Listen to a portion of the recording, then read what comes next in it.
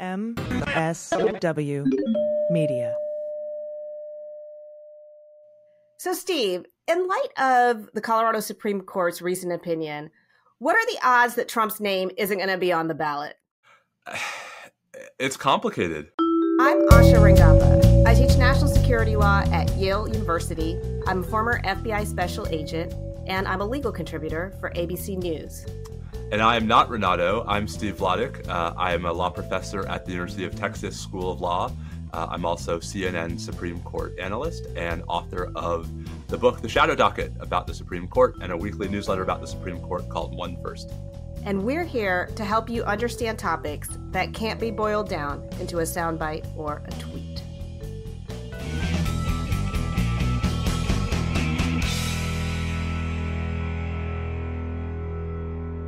So this has been a big week already for you, Steve, and I'm so excited that you're here because you're literally the perfect person in light of the news dump that we've gotten.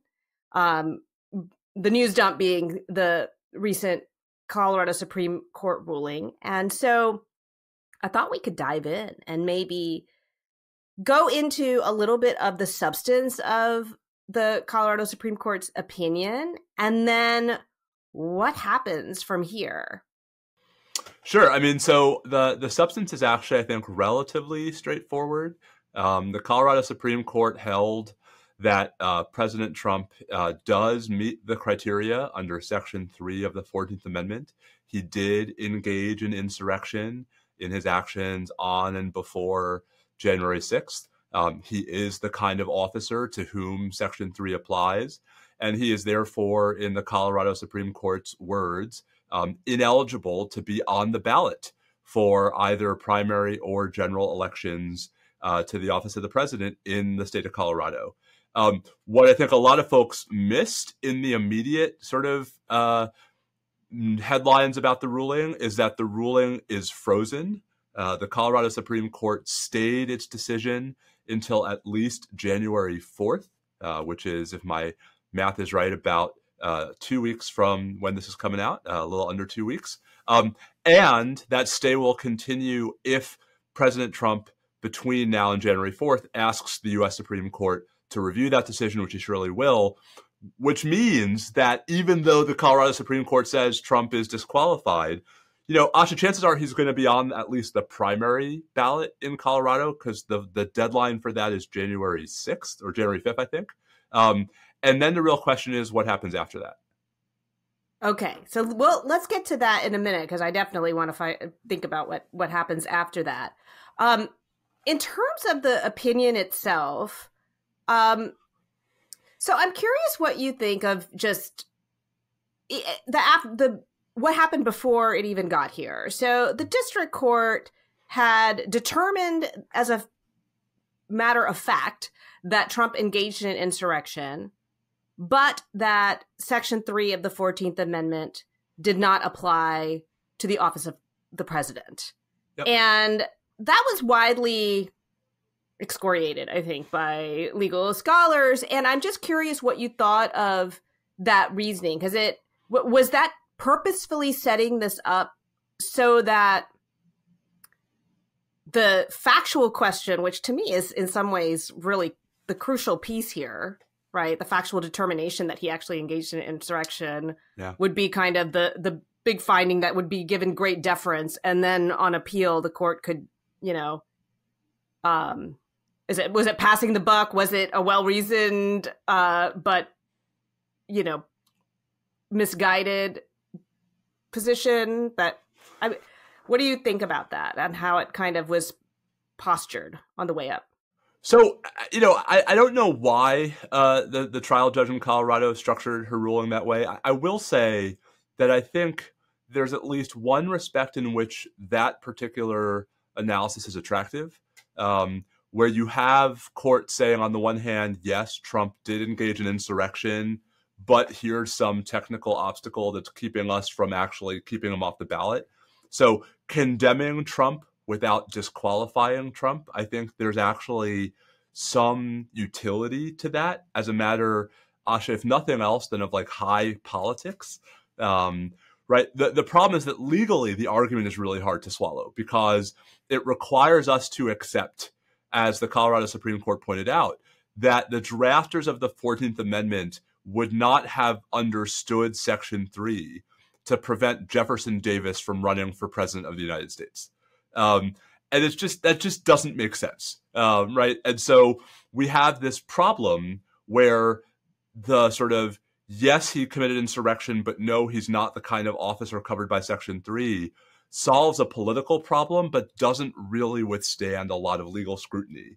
And, as the Colorado Supreme Court said on Wednesday or on Tuesday, the much better reading here is that President Trump was exactly the kind of officer, if not the most important officer, who owed the kind of duty to the Constitution that Section 3 is meant to connect to. So I guess I'll just say I think there's some elegance to the he's not the right officer argument as a matter of sort of optics and symbolism and the role of the courts. The problem is that if you're just doing the pure law, I think the Colorado Supreme Court's on the right side of that. Yeah, and they really went into the structure of the amendment, the intention of the framers of the amendment. They parsed the rest of the Constitution to look at how the word office and officer is used elsewhere.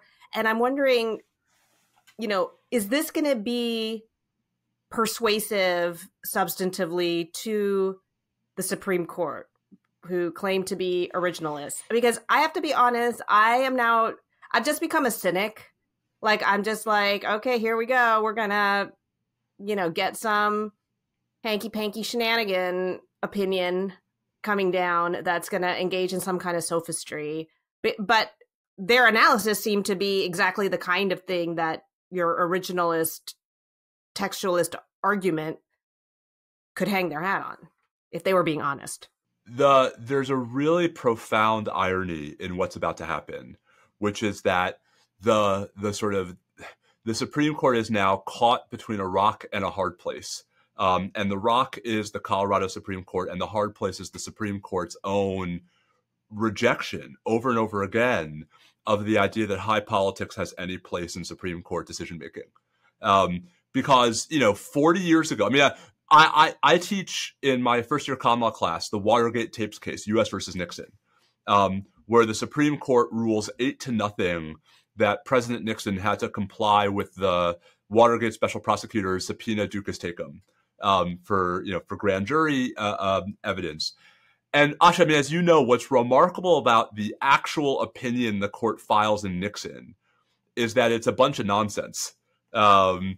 That the notion that there is both a constitutionally grounded executive privilege and that it's overcome by the prosecutor's need to have evidence in a criminal case. Like, both of those holdings don't really, persuade. And yet the court did it as a matter of political expediency. In an opinion by Nixon's own hand-picked Chief Justice, Warren Burger, with a unanimous court, with no concurrences, with no dissents, entirely because that court understood in that moment that what they actually said was so much less important than what they did. Right. And that was, 49 years ago. And that was how the Supreme Court used to approach cases like that. Now you have justices who say over and over again, however persuasively, that they're committed to following the law wherever it leads them. Right. Let justice be done, though the heavens fall. And, if you really believe that, then I think the Colorado Supreme Court has the better of the legal analysis on both the question of whether President Trump engaged in insurrection and whether Section 3 applies to him in the first place. If you believe that there is a place for high politics in how the Supreme Court interprets the Constitution, especially in high-profile cases like this one, that might be a necessary condition, but it's not a sufficient one. And so this is, to me, such a real sticky wicket for the Supreme Court, because the law, I think, is in one place and the politics are, to me at least, not so obviously in the same place. And the court has been so adamant, as it has turned so sharply to the right in the last 6, 7, 8 years, that all it's doing is law. So just so I understand what you're suggesting, you're saying the law is that the Colorado Supreme Court got it right. As a matter of law, if we were looking at, nothing else and the implications and policy, whatever, that Trump is under the Constitution, as a matter of law, disqualified from being president. But you're saying that you don't think the court can go there or should go there? Should. So, I realize this is a weird argument for a constitutional law professor to make, but these are weird times. I mean, I tweeted this Tuesday night and knew I was going to get in trouble for it and did. But I think you can believe at the same time that President Trump engaged in insurrection and that he ought to be disqualified from ever holding office again, and also believe, given the Republican Party's casual relationship with truth and facts and evidence and widespread endorsement of January 6th related and election related conspiracy theories, that it's actually better for our politics if Trump loses having been on the ballot in all 50 states than if he loses having been kept off the ballot in a handful of states by this, maybe correct, Asha, but novel application of a constitutional provision that very few people had heard about before 2021. And so, I think what this really is, and I mean, you know this as well as anyone, is, the dirty little secret is that law is not an absolute, right? Law is part of a mush that politics is also part of. And I think that the Supreme Court probably was hoping against hope that they didn't get dragged into this mess. And that maybe the Colorado Supreme Court, like the Minnesota Supreme Court, found a way to not keep Trump off the ballot.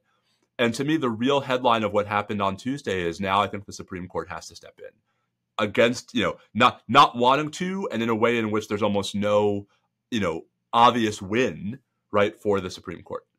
So, counterpoint, and then a question. Please. Counterpoint. This ultra-conservative court, which has been, under so much I think justified scrutiny for engaging in, basically outcome-based, approach to the law in favor of conservative interests, could simply apply the law and vindicate itself as, in some ways, as being not just the lackey for the right. In other words, as long as we're in like a constitutional crisis, maybe it's a chance for the Supreme Court to actually establish itself as impartial. So, let me say two things. First, even if the Supreme Court were to affirm the Colorado Supreme Court, I do not think that would prove that everything that folks like you and I have criticized the Supreme Court for recently was wrong. Right? What one decision does not an impartial Supreme Court make? It's a big decision, though. Right. So I think what gives me pause is not that I think institutionally that would be a very profound thing for this Supreme Court to do, especially a court with 3 justices who were appointed by President Trump. What gives me pause is that I think if the Supreme Court did that, there'd be a whole lot of people who would refuse to accept it. And that's partly the Supreme Court's fault for having been sort of in the stew, right, of public criticism so much in recent years. And it's partly because of the politics of our current moment. And so, I don't harbor any illusion that what I'm saying comes from any deep principle. I mean, I think the deep principle here is Trump should not be on the ballot this year. But that principle has already suffered a series of setbacks. It suffered setbacks when, he wasn't convicted by the Senate, right, in the second impeachment trial in January and February of 2021. It suffered a setback when Republican leaders did not come together to prevent him from being a leading candidate for, the Republican nomination in 2024. And so this notion that we should expect the Supreme Court to save us is the one that I'm having a little trouble with, given the court we have and given the politics that we have, versus, right, thinking that the real way to, quote, save us is for Trump to lose in a way that is as, immune to claims of manipulation, cheating, skullduggery, and what have you as possible. Not because the Colorado Supreme Court is wrong. Again, I think it's right. But because there are times when there are more important things than being right on the law. Yeah. Well, I would say, I take your point. I will say that the last time Trump was beaten fair and square in an election, it led to an insurrection. It did. So, and widespread claims that, are still, so it's not like beating him fair and square, he's going to be like, okay, I guess you beat me. It's going to be more. But it's not him I'm worried about, right? It's just how large a number of supporters he has, right, who are willing to resort to violence if they believe that Trump is somehow deprived of his rightful chance to be reelected to the presidency. Yeah. So on that point, this was my question that I had after my counterpoint. Even if the Supreme Court were to affirm the Colorado Supreme Court, you're saying that would not create a uniform disqualification. In other words, if they were to affirm the actual line of reasoning that the Colorado Supreme Court used, it seems to me that he's then just constitutionally disqualified in every state. So yes, but you would need either states to react on their own, or you would need someone to sue states that don't react that way, right? So I suspect that in a hypothetical universe where the Supreme Court says, yes, we believe Trump, is disqualified by dint of Section 3, I suspect there will be a bunch of states where the relevant officials, with no prodding, with no poking, on their own, remove Trump from the electoral process. And I think there will be states where they have to be sued. I think I live in one of them, where I think the states are going to resist that until and unless a court orders them to do it. So that's going to be its own crazy if that were to go. So let's talk about what are the other off-ramps for the Supreme Court, assuming that they're not going to, in other words, what are some of the ways that they could punt or avoid some of these substantive questions? Because there were some threshold questions that the Colorado Supreme Court addressed. For example, whether states can make this own determination of who's qualified to be on the ballot, whether this is a political question, and we can talk about what that means. And also, to me, the underpinning of the merits in the Colorado Supreme Court case was based on this idea that Section 3 is self-executing. And so there's also the possibility that they could say, well, it needs something more. He needs a conviction. He needs, there has to be some kind of higher adjudication than just a civil, trial of some kind. So what do you see as the ways that this could go? I mean, those are all off-ramps, and I think some of them are more plausible and more convincing than others. The sort of the easy case for enforcing Section 3 is Congress refusing to seat someone who's elected to the House or the Senate, but who, in Congress's view, fails to meet violate Section 3. That I think is pretty powerful evidence, Asha, that Section 3 is self-executing. That that was sort of the most understood way to do it. That Congress wouldn't have needed any other procedure just to refuse to seat a member. The last part of Section 3 that says Congress can remove the disability by a 2/3 vote of both chambers strongly implies that the disability exists without any affirmative action from Congress. I think the non-self-executing argument really flies in the face of the text and structure of the provision, but it's an off-ramp. The political question argument is attractive to me. So explain to our listeners what political question means. Well, it means a lot of different things, but in the simplest form, the version of the political question doctrine that we'd be talking about here is the Supreme Court's suggestion that there are some constitutional provisions that commit resolution of disputes to a branch other than the judiciary. And one of my favorite examples of this is the impeachment clauses. Right. So in a case called, it's the wrong Nixon, it's not Richard Nixon, but in a case called Nixon versus United States in the early 1990s, the Supreme Court held that because the impeachment clauses give the power to impeach to the House and the power to try to the Senate, they contemplate no role for the courts as sort of like appeals from impeachment proceedings. And that therefore a former federal judge who was challenging the means by which the Senate had conducted his impeachment trial federal courts couldn't hear his case. That's like the classic, what's called textually demonstrable commitment example of the Supreme Court saying, here's a type of dispute that's committed to somebody else for resolution. Similarly, the decision on whether to go to war. Yeah, decision whether to go to war. There's a great case from 1849 about which was the duly elected government of Rhode Island. There were two different groups, both claiming to be the democratically elected government of Rhode Island. And there's a case where the Supreme Court says, it's not our job to pick between these two factions. It's Congress's job because Congress chooses which group of representatives and senators to seat.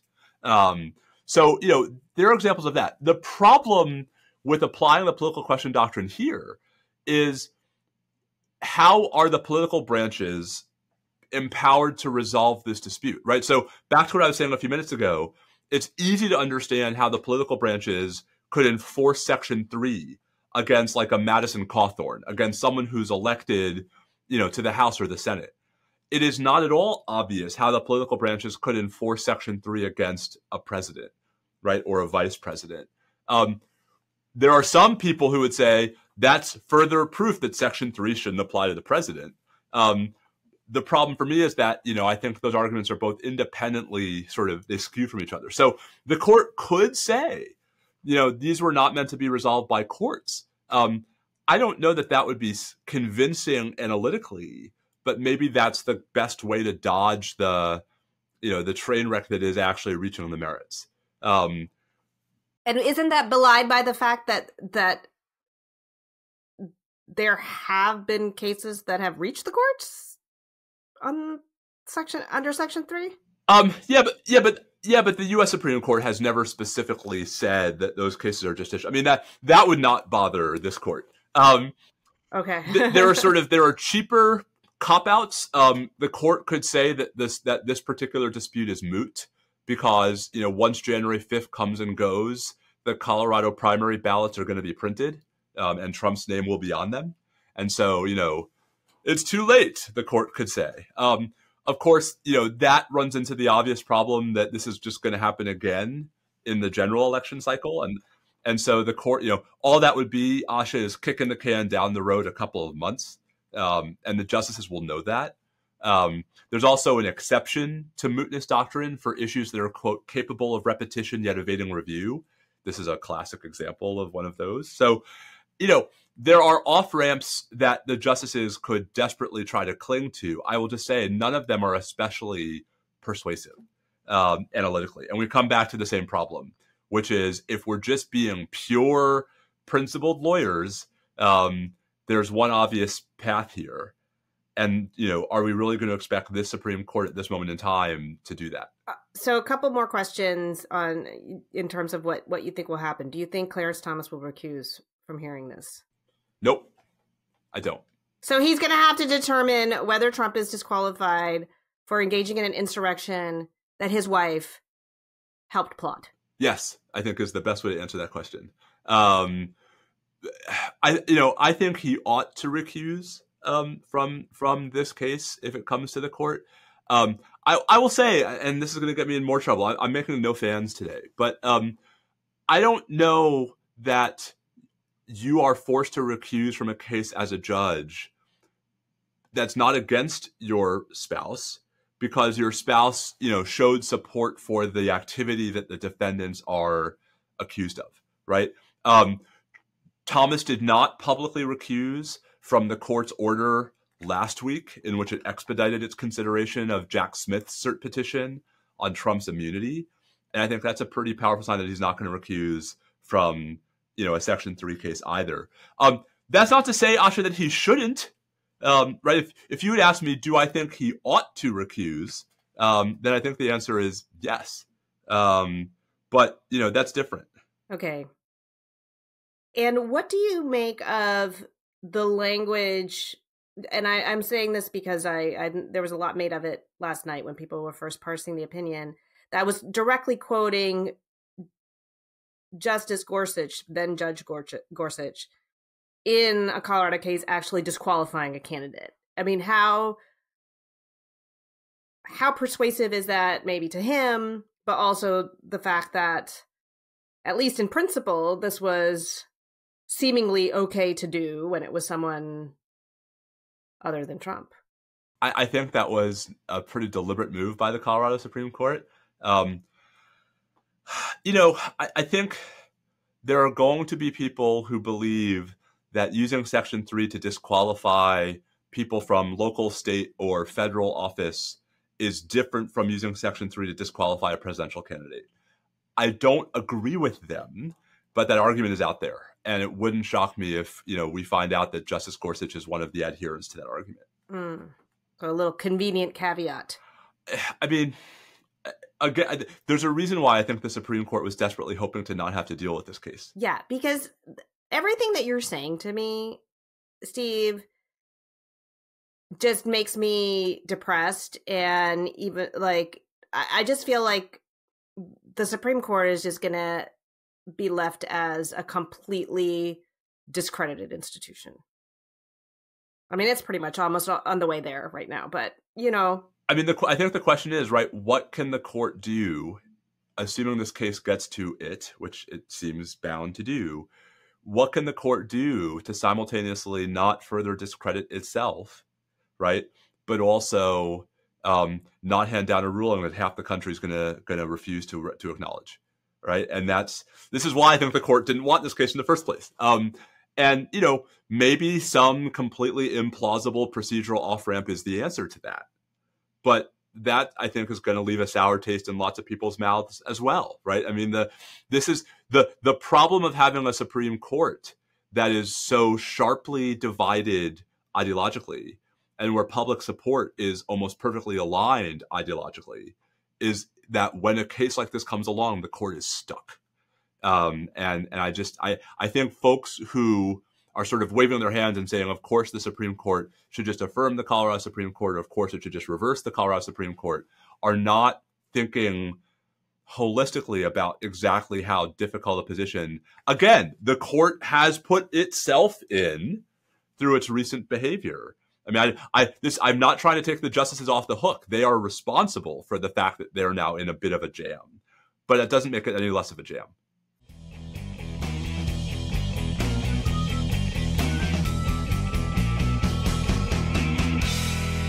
So, Steve, given where the court is, where we ended our last block, I want to talk to you about where it's going in a number of other cases and areas. Just to, end our final episode of 2023 on as depressing a note as possible, so we can all, as I like to say, put on sweatpants and eat French fries. And eat French fries, yeah. So let's start first with the other Trump case that sort of was on our radar as of last week, which was Jack Smith's kind of leapfrogging the Court of Appeals to ask for cert before judgment. And I want you to explain what that is and why that's unusual and how unusual it is and whether it's warranted in this case. Sure. I mean, so certiorari before judgment is basically asking the U.S. Supreme Court to leapfrog a federal court of appeals. So, most cases in the federal courts have three layers of courts. There's the trial courts, which are known as district courts. There's the intermediate appellate courts, which are known as the circuit courts or the courts of appeals, depending upon your persuasion. And then there's the Supreme Court. And the typical case goes through each one of those courts. And most of the cases that come to the U.S. Supreme Court from the federal courts come from a court of appeals. The Fifth Circuit is the federal appeals court where I am in Texas. The D.C. Circuit in D.C. gets a lot of high-profile cases. Cert before judgment is saying, hey, Supreme Court, this case is really important, and it's on a really, really ticking clock timeline. You should take it now before the Court of Appeals even has a chance to rule. And it's an authority the Supreme Court has had since 1925. Historically, it was exceptionally rare. I mean, my research assistant and I found 30 examples of the Supreme Court granting cert before judgment in the first 94 years that it had the power to do so. So from 1925 to 2019.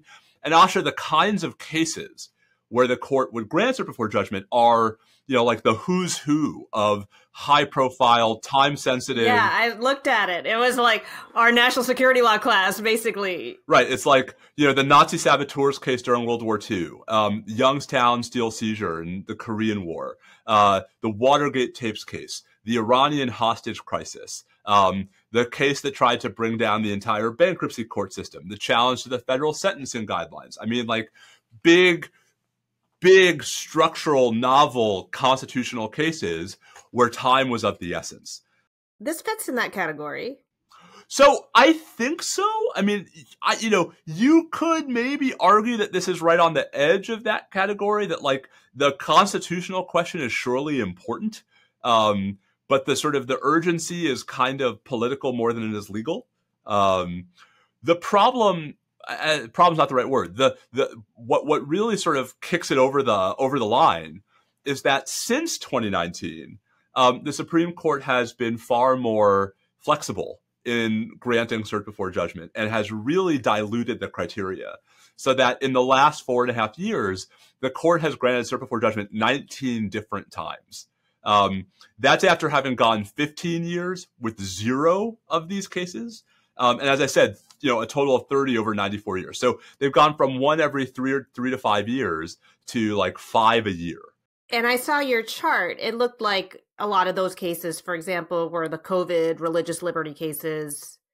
So COVID religious liberty cases, the student loan program, which was a big deal, but it wasn't like a constitutional crisis. Right. It wasn't even a constitutional case. The most troubling example, right, is a death penalty case where the only reason why the court granted cert before judgment was because if they had waited for the Fourth Circuit, they would have had to wait until President Biden came to office.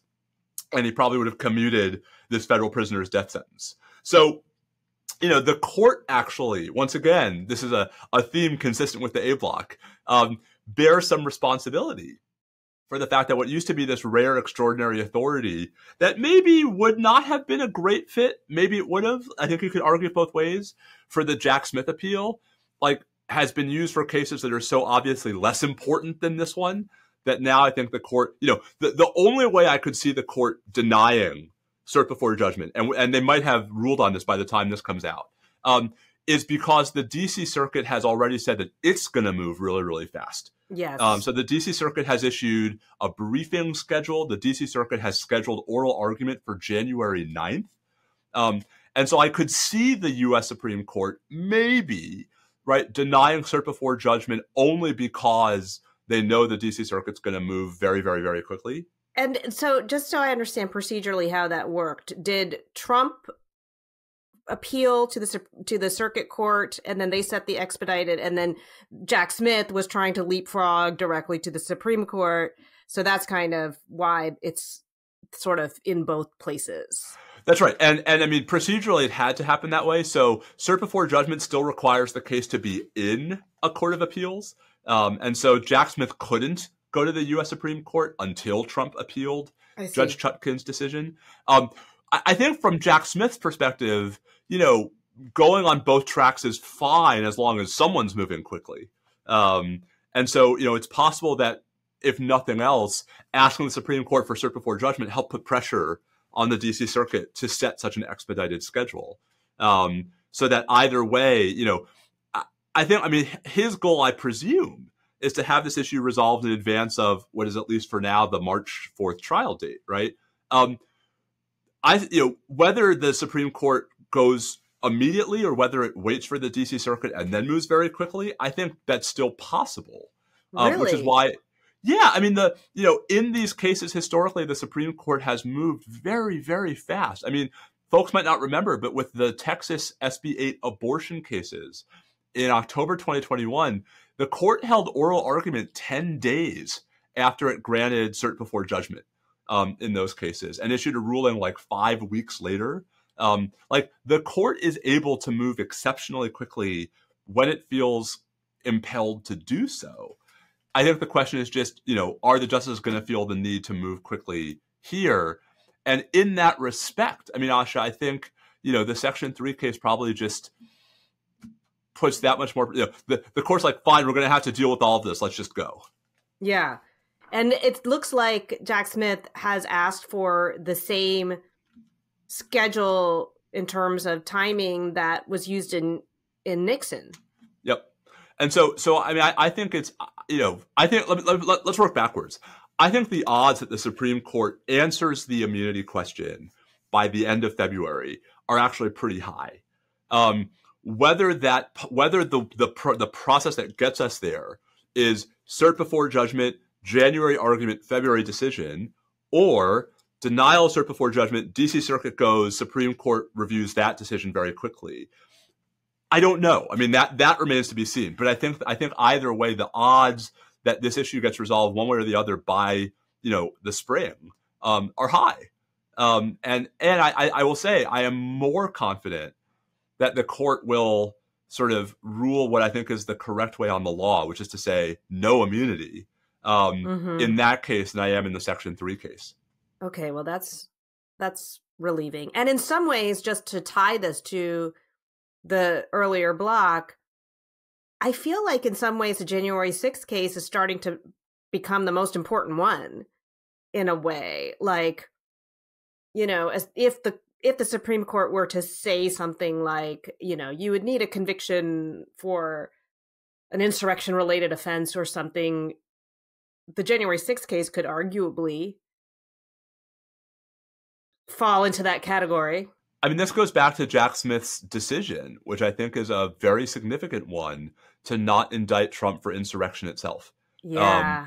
And that's relevant here in at least two respects. One, it means that there's no direct overlap between the two cases, between the Section 3 case and the criminal case in DC.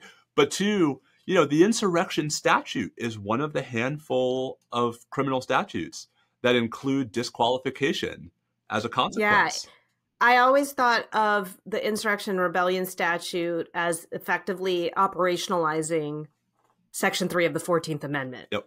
Right? Yep. Because it basically says it takes the same conduct that the 14th Amendment contemplates, makes it criminal, and then imposes that prohibition on holding public office as an explicit penalty. And to tie all the threads together, if you really wanted to lean all the way into the non-self-execution argument about Section 3, you could point to the Insurrection Act the Insurrection Statute, different one, yes. and say, here's Congress executing it. Yes. And it was Jack Smith's choice not to indict Trump under 2383. So what about the other cases on the horizon? What are we looking at? How bad is it? It's remarkable how the thematic core of the Supreme Court's term has been completely hijacked in the last 2 weeks. This was a term that was going to be about a lot of other things, and now it's basically the term of Trump. The court took up these big mifepristone cases last week. I think the story there is a story that we're going to see in a lot of cases this term, which is less about how conservative the Supreme Court is than about how much less conservative it is than the Fifth Circuit. There are a number of cases the court's going to decide this term where I think we're going to get narrow, moderate, procedurally heavy decisions that scale back more aggressive, right-leaning rulings from the Federal Court of Appeals in New Orleans. Mifepristone, I think, is going to be one of them. My best guess is that the court will say the plaintiffs don't have standing. And so access to mifepristone remains safe. And just to be clear on what that case is, this is about access to abortion via the abortion pill. Yes, and as you know, right back in April, a federal judge in Amarillo issued a ruling that, had it gone into effect, would have really complicated, if not heavily circumscribed, access to mifepristone everywhere in the country and not just in Texas. Mm-hmm. The Supreme Court already put that ruling on hold in April, which is part of why I'm more confident than usual about how this is going to play out on the merits. But, I think this is going to be, before the Trump cases came along, I had thought that the theme of this term was going to be the Supreme Court pushing back against the Fifth Circuit. Right? Not just mifepristone. There's the Rahimi case about whether the Second Amendment protects the right of individuals who are subject to domestic violence related restraining orders to have firearms. I think the court's going to reverse the Fifth Circuit there. There's a social media case. There are two social media cases, right? There's the jawboning case where a couple of states and some private plaintiffs have sued the Biden administration, claiming that they coerced social media companies into taking down posts with COVID vaccine-related mis- and disinformation. Again, that case followed the same procedural pattern as the mifepristone case. Broad injunction from a district court, not really frozen by the Fifth Circuit, frozen by the Supreme Court. Now, is this all coming from the same judge? Like, is it that lone judge in... So there are a handful. So Matthew Kaczmarek in Amarillo is one of them. But there, the jawboning cases from Judge Terry Doughty in Louisiana. There are a couple of other judges in Texas who have their names on some of the more extreme rulings. I wrote about this for the Atlantic last month. Like, I think part of what's happening is you have litigants who are now seeking out the most conservative judges they can find, which in Texas you can do. Like, you can almost handpick your judge if you file in the right forum. And you have the Fifth Circuit. Don't you need some kind of I don't understand how all of what's the connection? In many of these cases, there isn't one, but the federal government is subject to what the lawyers call nationwide service of process, which means in practical terms, it's pretty easy to challenge federal policies anywhere. And even in the mifepristone case, they basically sort of created this shell company and had it and rented an office in Amarillo, right, for the sole purpose of basically being able to bring the lawsuit there. So, as it's not just that that's happening, Asha, it's that you also have a court of appeals, the Fifth Circuit, that is not reining in these district judges. And that leaves it to the Supreme Court to rein in the Fifth Circuit. So I think that, insofar as we can separate the story of Trump from what else is happening in the Supreme Court this term, the larger part, or at least the second part of that, is really a struggle between what we might call the middle justices, right? Chief Justice Roberts, Justice Kavanaugh, Justice Barrett, the sort of the middle three. And I know that they're the middle, right? Not median, just middle, right? Not moderate, just, but like the sort of the war between them and the Fifth Circuit, I think, is actually a real theme of the term. And I think that the Fifth Circuit is going to lose more of those than it wins.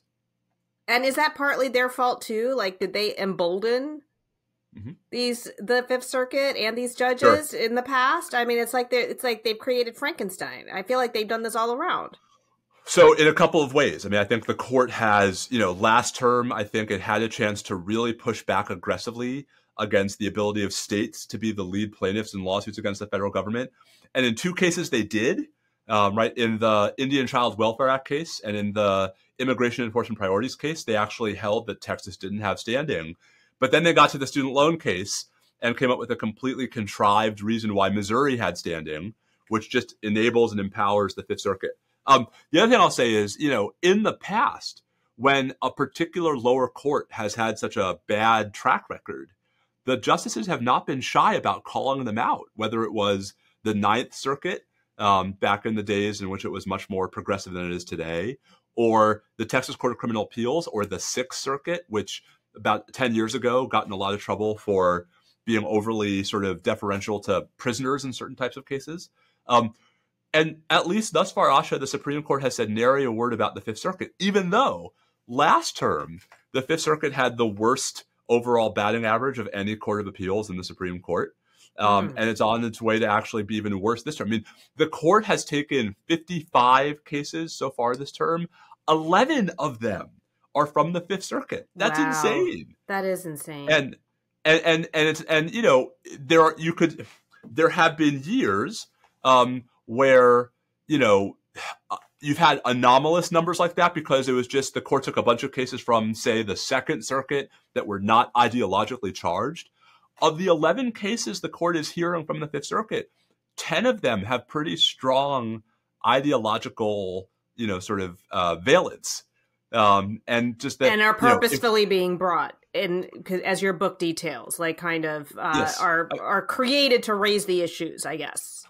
I wouldn't say all 10. I mean, right. So U.S. versus Rahimi is a federal criminal prosecution. I don't think, right. The federal government prosecuted Rahimi where he was. Fair enough. But, But 7 or 8 of the 10 or 11 are in the Fifth Circuit on purpose. That's absolutely right. Yeah. For those of you who have not yet read it, you should definitely pick up a copy of the Shadow Docket. It's fantastic. It will give you an understanding of the procedural machinations of the court. I had Steve on for my Substack to talk about it, and it was incredibly illuminating. And sadly, I had to go out and buy a lot of sweatpants after. It is a sweatpant and French fry inducing book. Yes, but read it.